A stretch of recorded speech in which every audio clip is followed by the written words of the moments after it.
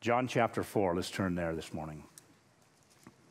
John chapter 4, and our message is an encounter with Jesus. At the end of chapter 3, you remember that the Pharisees tried to stir up trouble between Jesus' disciples and the disciples of John the Baptist. You remember that? But rather than get into it with them, Jesus leaves Judea and he goes back to the area of Galilee, and it's there that Jesus encounters two very different people, both of who end up believing in him. A woman at the well and a nobleman. And I thought to myself, it was more important that Jesus lead these two to faith in him than it was for him to stay back and win an argument. And sometimes, and often, our evangelism ends up being just that. It's just an argument. It sort of disintegrates to that, and we can't let that happen. But beginning in verse 1, we have Jesus and this woman at the well. Therefore, when the Lord, notice that, when Jesus knew that the Pharisees had heard that Jesus made and baptized more disciples than John, though Jesus himself did not baptize, but his disciples did, he left Judea and departed again to Galilee. So he wasn't baptizing, but his disciples were. But remember at the end of chapter 3 that John's disciples had come to him and said, "Hey, John, Jesus is baptizing more than you are." And I love John's response. He said, "He must increase, but I must decrease." Jesus, you see, was aware of the storm that was brewing between him and the Pharisees, the religious leaders. And so rather than be used by the Pharisees to stir up trouble, he left Judea. That's where the Pharisees hung out from in the city of Jerusalem, and departed again to Galilee. And so he just leaves the controversy behind him. And that's a good lesson for us to learn. But notice verse 4, but he needed to go through Samaria. So it's not only true that Jesus did not waste his time arguing with the Pharisees, but it's also true that he had a divine appointment awaiting him in Samaria. And I thought to myself, when we're doing what we shouldn't be doing, then we are by default not doing what we ought to be doing. We may miss that divine appointment. Israel at the time was divided into three different geographical regions. You had Judea in the south where Jerusalem was, Galilee to the north, and then you had Samaria that was right in the middle. And whenever the Jews would travel from Judea in the south to Galilee in the north, they would go straight. Instead of going straight through Samaria, they would not normally go through Samaria. Why? Because the Jews hated the Samaritans and the Samaritans hated the Jews. But Jesus here does something different. He goes right through Samaria, and he does so on purpose. And I thought, aren't you glad that the Lord Jesus came to where we were, that he didn't avoid the kinds of places and people that we were engaged with before we came to him? And aren't you glad that he didn't avoid us before we met him? But in order to avoid going through Samaria, the Jews would travel east first. They would cross the Jordan River and go straight north. And then once they'd passed Samaria, they would go west on into the Galilee in order to avoid the Samaritans. And the Jews from Jerusalem, they not only looked down on the Jews from Galilee, but they both looked down on the Samaritans because they were half-breeds. And this little bit of background here, after King Solomon died, and we've been studying this on Wednesday evenings, the nation of Israel was divided into the southern kingdom of Judah with its capital in Jerusalem, and the northern kingdom of Israel with its capital in Samaria. And in 722 BC, the northern kingdom was taken captive to Assyria, and the Assyrians transplanted different people into the northern kingdom who intermarried with the remaining Jews, and their descendants became known eventually as the Samaritans. And they were despised by the Jews from the south because they weren't pure breeds, and the Jews refused to even allow them to worship with them at Jerusalem. And so the Samaritans then went ahead and built their own rival temple in Samaria on Mount Gerizim, and they formed their own religion, sort of a mixture of Judaism with paganism, and in turn despised the Jews who despised them. And by Jesus' day, the hatred was so intense that they wouldn't even travel around the area. And there are still, by the way, in Israel today, some Samaritans. So Jesus willingly and his disciples reluctantly went right through the middle of Samaria. And this was very unusual. So he came to the city of Samaria, verse 5, which is called a city of Samaria called Sychar, near the plot of ground that Jacob and his son Joseph, that he gave to his son Joseph. Now Jacob's well was there. Jesus, therefore, being wearied from his journey, thus sat by the wall. And so though Jesus, he's God, he took on human flesh with all of its limitations, and now he's tired and thirsty. It was a good journey from Judea to the north into Galilee and Samaria, and it's hot and dry, and there's not a lot of restaurants, at least they weren't then. And it's about the 6th hour, so this is 12 noon, the hottest part of the day. And a woman of Samaria came to draw water. And this is also something that's not typical of that hour, because it was the hottest part of the day. It was high noon. And the women who came to draw water would normally come in the morning when it was cooler, or in the evening to avoid the heat. But why did she come now? Well, as we'll find out, probably to avoid the other women in the community. That's where they would sort of gather. But to her surprise, she was not alone. And Jesus said to her, "Give me a drink." For his disciples had gone away into the city to buy food. And then the woman of Samaria said to him, "How is it that you, being a Jew, ask a drink from me, a Samaritan woman? For the Jews have no dealings with the Samaritans." So not only was it improper for a Jew to talk to a Samaritan, but it was also not the right thing to do to talk to a woman who were considered in that time and culture to be second-class citizens. But to say the least, this is very shocking to this woman who had gone out of her way to avoid people. Shocking to her that a Jew would talk to her, nonetheless a rabbi would talk to her. But I wanted to note the difference between Nicodemus, who we talked about last week, who Jesus talked with in chapter 3, and this woman in chapter 4, the contrast there. Nicodemus was a Jew and he was named. This woman's a Samaritan, no name here. Nicodemus was very religious. He was a moral person, and this woman was anything but that. She was immoral. Nicodemus was highly respected by all. This woman was despised by all. Nicodemus came to Jesus. He sought Jesus out, but Jesus sought this woman out. Nicodemus came by night, and this woman comes in the brightness of the noonday sun. And you know what that tells us? That Jesus is approachable by all of us. Anyone, anytime, and anywhere. We can run into Jesus. And not only is that true, but we need to remember that when we run across people who we wouldn't normally associate with, or at times of the day that we're not as active as we are other times. There's always the time to share Christ. And in verse 10, Jesus answered and said to her, "If you knew the gift of God and who it was that said to you, 'Give me a drink,' you would have asked him, and he would have given you living water." Now, what exactly is the gift of God? Well, you don't have to go very far in the context here. In fact, it's mentioned back in John chapter 3, "For God so loved the world that he gave his only begotten Son, that whoever believes in him should not perish but have everlasting life." And so the gift is his Son himself. And then in Romans chapter 6, verse 23, "The wages of sin is death, but the gift of God is eternal life through Jesus Christ our Lord." Woman, if you knew who was talking to you, you would have asked him, and he would have given you living water. Jesus is a master at meeting people right where they are. Not coming off with a bunch of religious jargon, confronting people, condemning people. Why? Because back in John chapter 3, verse 17, we read last week, "For God didn't send his Son into the world to condemn the world." And in our evangelism, if a person walks away and they're condemned, we haven't done our job, but that the world through him might be saved. And so we need to take a lesson here from Jesus. He's not condescending. He's not treating other people as wretched sinners, though she was. He saw her, and he sees us as we really are. We're sinners in need of a Savior. We're hurting. We're lonely. We're miserable.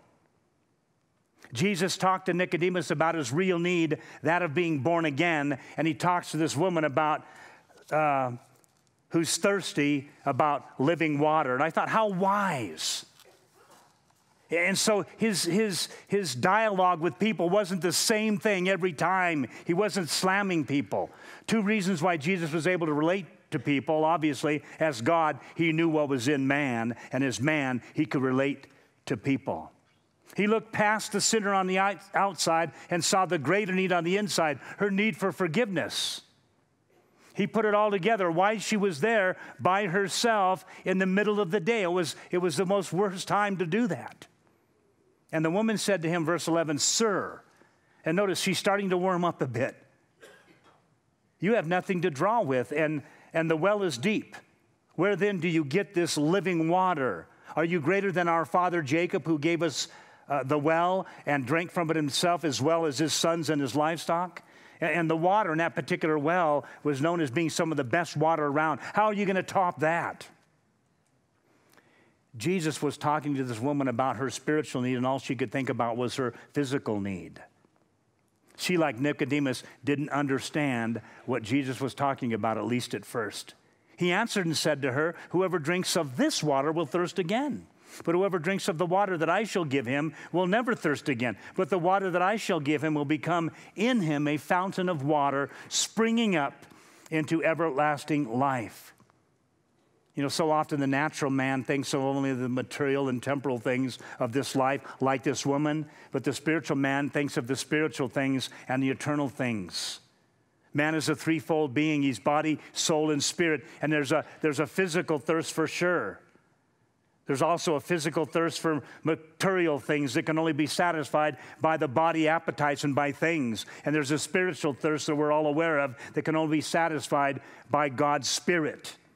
And most people think if they have all the material things they could ever wish for, if I just had this or that, it would satisfy me or satisfy that thirst inside, but it never does. And most of us are a testimony to that. And the material goals that we set, they're never satisfied. We always want more. If we just had our own home, we'd never want anything again. I remember being there, and then a year later it was, you know, it'd be nice as a patio. If we just had that, then we could relax. That's how the material things are. We always want more, but if we thirst for the water that this world has to offer us and drink it, we'll continue to thirst. And the woman said to him, "Sir, give me this water that I may not thirst nor come here to draw." She's still thinking physical and material. She was tired of coming to this well, tired of hiding in the heat of the noonday sun. She still didn't understand. And that's how those people are that we run into. We know because we know the Lord. They don't know yet. It takes a while to put the things together, but Jesus is going to draw her out. And Jesus said to her, "Go and call your husband and come here." And the woman answered and said, "I have no husband."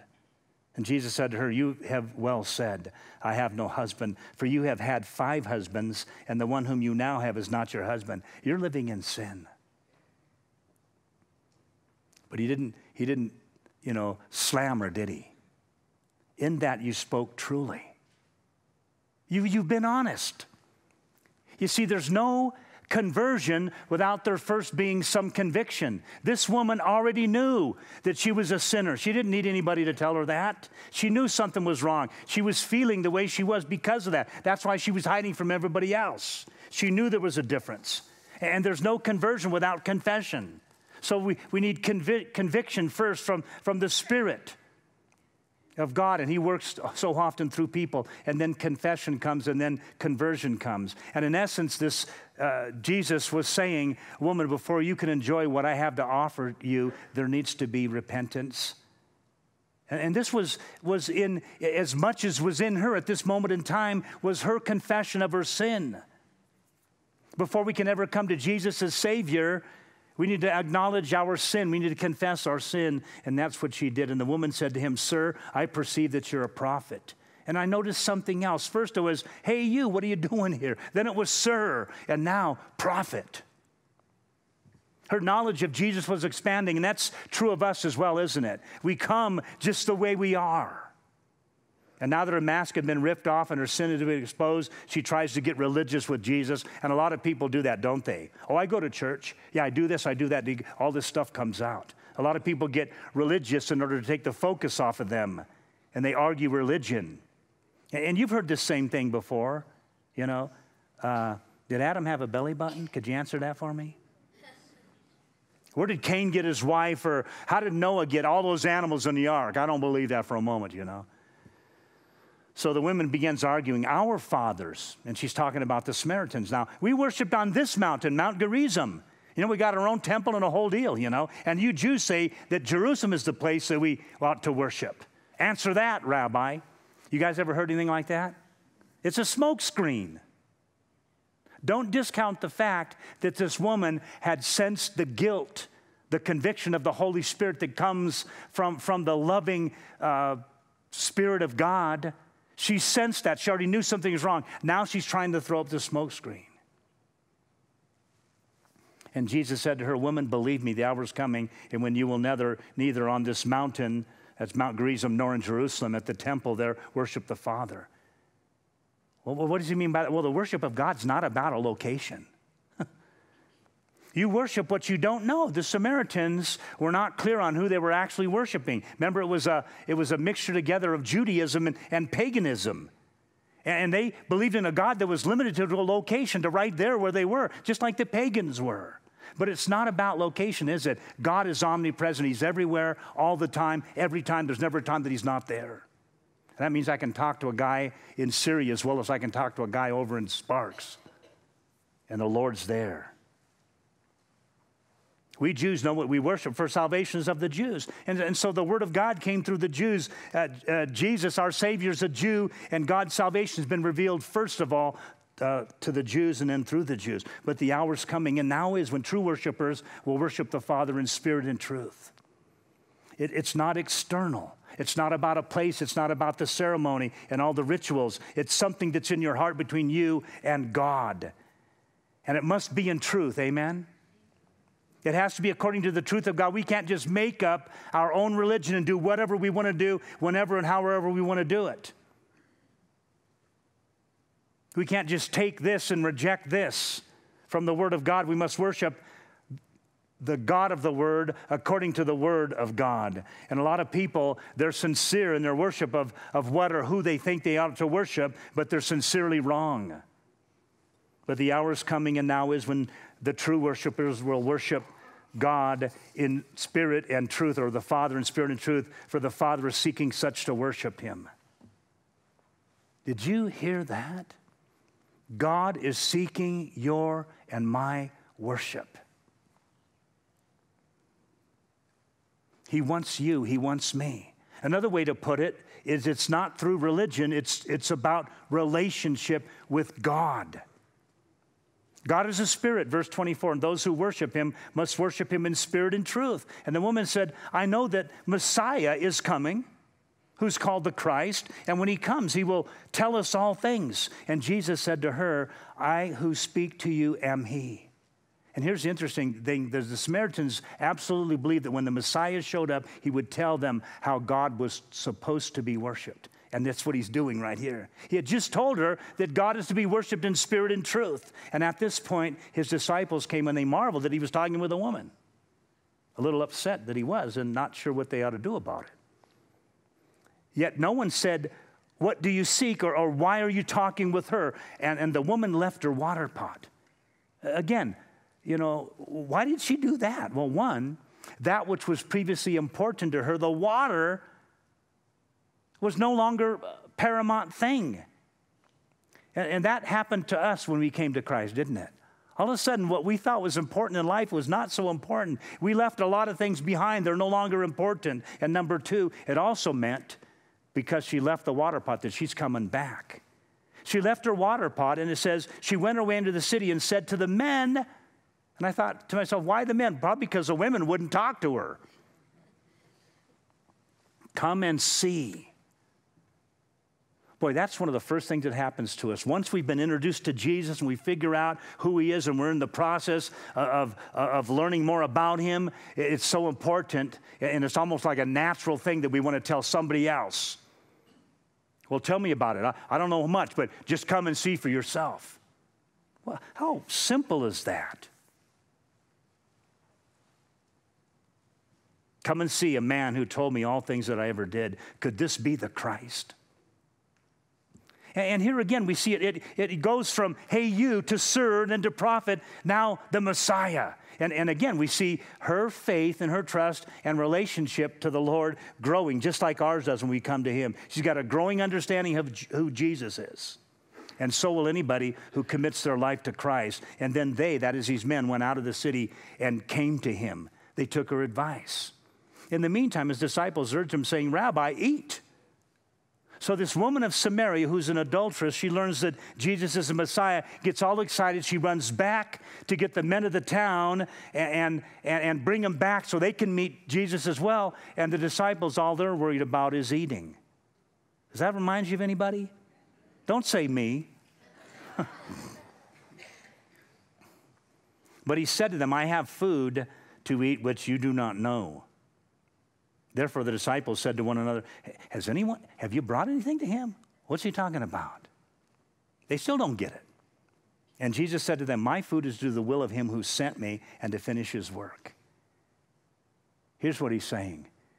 That which satisfies my soul is to do what God is wanting me to do at that moment, to tell others about him. When Jesus came to the well, he sat down in exhaustion. It had been a long trip, and now he's refreshed, and now he's revived. And so here's another spiritual lesson, to be revived and refreshed, the way to be renewed is to give Jesus out, is to obey what he says. And then he says something interesting to the disciples in verse 35. Do not say there are still 4 months and then come the harvest. And that was a common saying in the day, expressing the time period between the planting of a crop and then the harvesting of that crop. He says, behold, I say to you, lift up your eyes and look at the fields, for they are already white for harvest. And I believe what was happening is at this very moment, the men from Samaria were coming out of that area, and they're all wearing these white turbans. That's what they did then. Jesus was talking here about the spiritual harvest. You know, and there's a tendency in us, isn't there, to think, I understand Harvest America's coming. That's in March. I mean, and sometimes we miss opportunities that are today or tomorrow or next week because we keep thinking it's for another day or something else. The disciples were no different than we are. We miss the opportunities that are in front of us because we're waiting for Saturday when we go street witnessing or something. It's every day, and he's trying to tell them these things. And those in Samaria who need to know about Jesus, they're ripe to hear. That's another lesson. You know, sometimes we got an attitude after a while that they don't want to hear. I know this guy, I work with him, he doesn't care. You know, he shut me down before. Or look at that person over there, they look like a wretched, filthy sinner. They don't want to hear about the Lord. They're so far from the Lord. So there's so many things to. And I thought to myself, who are the Samaritans in your life? Those that you'd rather not talk to. You'd rather go all the way around. Maybe it's a guy that works next to you. You're avoiding him. Maybe it's the Muslims. Who knows? That are really open to hear, that are dying inside, that are recognizing and God is showing them their sin and we're not even aware of it. Who are the ones that nobody else wants to deal with? Who are the ones that are never going to hear about the Lord unless you tell them because you're the one that's working there with them? That's not to say God, is out of luck if we don't do what we're supposed to do. God has other ways, believe me. And he who reaps receives wages and gathers fruit for eternal life, that both he who sows and he that reaps may rejoice together. For this saying is true. One sows and another reaps. And I sent to you to reap for that which you've not labored on. Others have labored, and you've entered into their labors. The Samaritans were hungry and thirsty, like this woman. And many of the Samaritans of that city believed in him because the word of the woman who testified, he told me all things that I ever did. What a testimony. This woman is right off right out of just being saved, if that's, excited. Her life had been changed in a moment. They believed in him because of the word that the woman who testified, he told me all things that I ever did. Though she was not useful to anyone else, she was useful to the Lord, and so are you and I. She did what all new believers do. They don't know any better. They just tell people about the Lord. Then we get sophisticated, You ever practice the message before you went and talked with somebody and it never happened that way? I mean, I can't even tell you the amount of times, I remember it took me 7 years to get up the courage to talk to my dad, And I finally thought, man, I had rehearsed this and stuff. I'd prayed and the whole thing. It's time to go, And I started sharing with him, and he said, well, Tom, I'm surprised you talk to me like that. I'm a Catholic. I go, I would have an answer for that one. He never went to church a day in his life that I knew of. And that's what happens, isn't it? We got to go trust the Lord. That's all she did was tell the people, hey, you got to come and see. That's all she did, what little she knew. She didn't stop and take a course in personal evangelism. People are dying every day. That's not to say that we shouldn't. She introduced someone to Jesus and let him take care of it. So when the Samaritans had come to him, they urged him to stay with them, and he stayed there 2 days, much to the chagrin of his disciples, I'm sure. And many more believed because of his own word.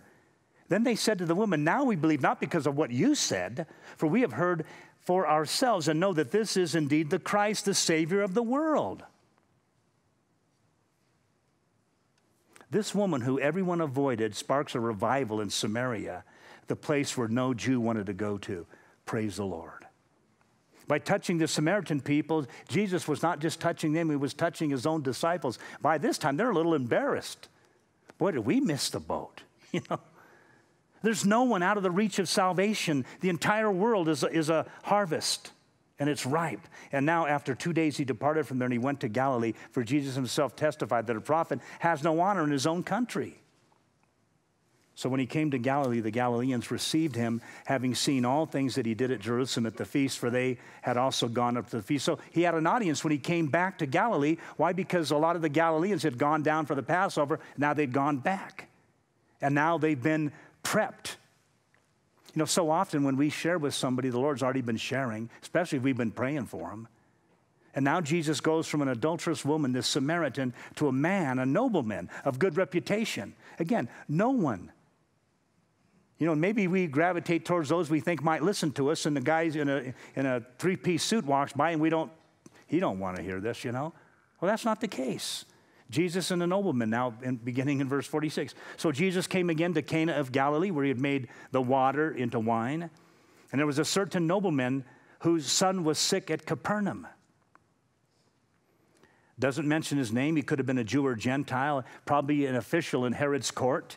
But he's from Capernaum, which is on the Sea of Galilee, about 20 miles from Cana. So he had traveled 20 miles now to see Jesus. And when this nobleman, heard that Jesus had come out of Judea into Galilee, and he went to him and implored him to come down and heal his son, for he was at the point of death. As a parent, the absolute best thing we can do is bring our children to Jesus. And evidently, this man had heard things about Jesus. He had this much faith in Jesus. He'd heard Jesus had done it before for other people. Why not me? And on top of that, he was desperate. And then Jesus said to him, and at the same time, he's addressing the crowds that have been forming. Unless you people see signs and wonders, you will by no means believe. We talked about those who were following him just because of the signs and wonders and not because of what he was saying. And the nobleman said to him, Sir, come down before my child dies. He's not going to give up. And Jesus said to him, go your way, your son lives. He'll never turn anyone away who's genuinely interested in him and his way of salvation. So the man believed the word that Jesus spoke to him. Boy, how simple is that? No longer was his faith based on what he'd heard others say about Jesus or the miracles that he'd heard that Jesus had done. Now he has a personal, one-on-one faith and based on what Jesus had said to him. Like those in Samaria who believed the woman, they came and heard for themselves, and now they believed on him because of his word. And like what Jesus said to the disciples after the resurrection, remember Thomas? I'm not going to believe it till I see it with my own, hands and feel it with my own fingers, And then, wouldn't you have loved to have been there when Jesus showed up after the resurrection evening and Thomas is there? And he said, hey, Tom, reach your finger here and look at my hands and put your fingers into my side. He said, don't be unbelieving, but believe. And Thomas answered and said, my Lord and my God. And Jesus said to him, Thomas, because you've seen, you've believed me, but blessed are those who have not yet seen, yet believe. And there's a lot of people running around like that, whose lives have been so devastated by this world and by sin that they're looking for any lifeline. He believed without seeing the miracle. Remember, he's 20 miles away from home. He said, go your way, your son lives. And the man believed. And then we see, and he went his way. And as he was going down, so he's traveling back to Capernaum, 20 miles from where Jesus, he had his confrontation with Jesus. His servants met him and told him, saying, your son lives. And then he inquired of them the hour when he got better. And they said to him, yesterday at the 7th hour. It's about 1 o'clock in the afternoon. The fever left him. You know what that tells us? He didn't take off running back home. This was the next day. And he meets those that are coming after his son had been healed, and he sort of meets them halfway. This is an action of faith. As Jesus said, your son is healed. I could take my time going back now. I don't have to. But this is faith and trust. So the father knew that it was the same hour in which Jesus had said to him, your son lives, and he himself, listen carefully, believed, and his whole household gets saved. Wow. He didn't immediately leave the same day. He trusted Jesus. The urgency of the situation that Jesus had healed him now was over. And this again, verse 54, is the second sign which Jesus did when he had come out of Judea into Galilee. Two very different people. An adulterous woman, a Samaritan. She believed and told an entire town, and many believed on his word. A nobleman's son believed the word of Jesus, though he hadn't seen anything as a result of it, and then his entire household believes. And remember why John wrote this. John 20:31, these things are written that you may believe that Jesus is the Christ, the Son of God, and that by believing you may have life in his name. That's what it's all about. And then the other thing we learn here is so often as Jesus is revealing himself to people, he's first of all, just, hey, you, the man upstairs. And then it's sir. And then it's more than that, isn't it? He's a prophet. I mean, so there's something about Jesus. I'm not sure what it is. And then he's the Christ. And then eventually he's our Savior. And that's what happened to me. Revelation is progressive. He approaches each person differently. There's no stock way to share our faith. And you know what?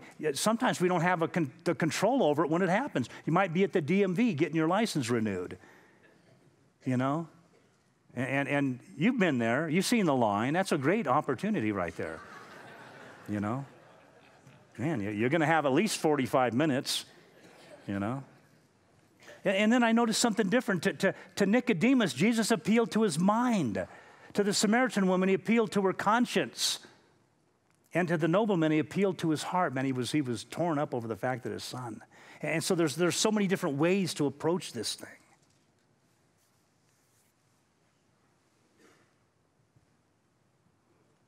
And then to recognize that once he's yanked us out of the mire and put us on a rock, that we're now fit to go tell others about him. To me, that's an amazing thing. And I think one of the biggest lies of the devil is that we're not equipped to tell other people about Jesus. Or he frightens us into not wanting to say something. Has anybody here ever been afraid to tell somebody about the Lord? You can tell them about anything, but you mention the Lord and all of a sudden there's just fear. That's the devil.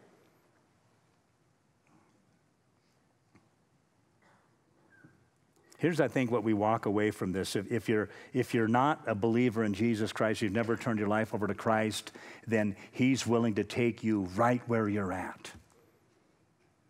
All you've got to do is place your faith and trust in Him alone and not your own performance.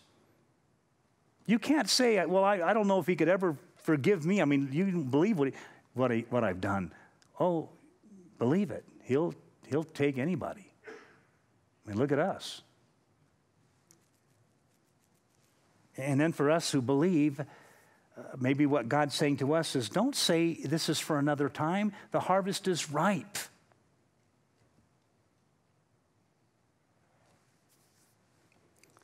Because I know a lot of you, I know a lot of you are going to go, when you leave here, and go eat somewhere. Well, maybe it's the waitress, you know.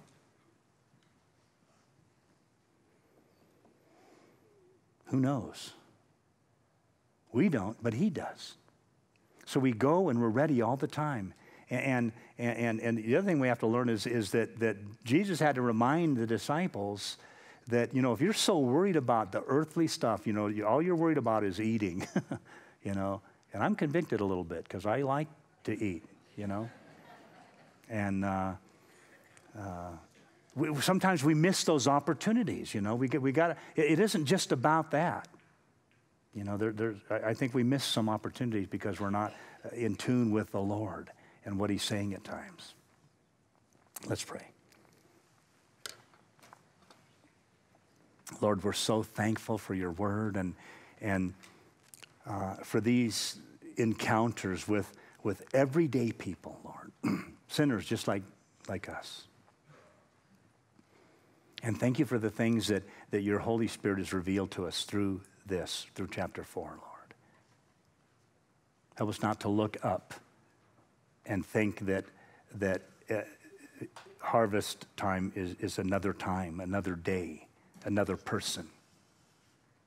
Help us not to go around those we'd rather not associate with and miss the opportunity to share Christ with somebody. And Lord, we're so thankful